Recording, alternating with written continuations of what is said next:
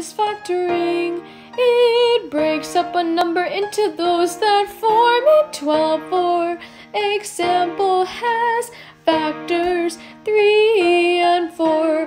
What if I told you that expressions could also be factored? Here's how to factor a quadratic when the leading coefficient is 1. Let's go.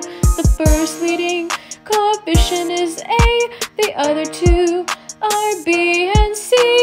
Find two numbers that add up to B and multiply to get C. The first leading coefficient is A, the other two are B and C.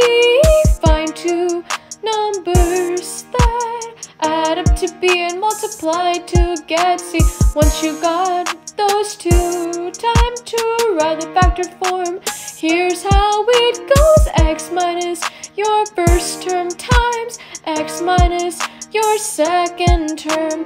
Why is factoring important? It can be used to solve for the zeros, which can help you graph.